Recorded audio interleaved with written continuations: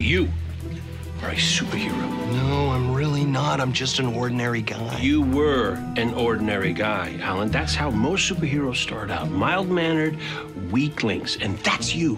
Wow, thanks. Relax, it's all to maximize your transformative arc.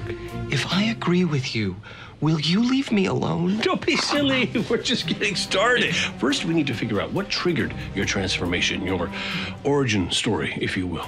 Why? Because the origin story is everything. There's 9 Spider-Man movies about it? Yo, we got a lead.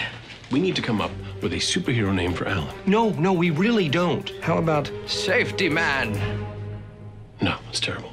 Well, does he have any other powers? I don't know. We should really run some tests. You said something about a lead? Right, yeah, we've been checking into your inspection history to see if there's somebody you might have pissed off. I think we have a winner. Xantium Labs just hit him with a 6-figure fine. Yeah, they're a biopharmaceutical company. I threatened to shut them down after they had a bad chemical spill 2 days ago. Whoa.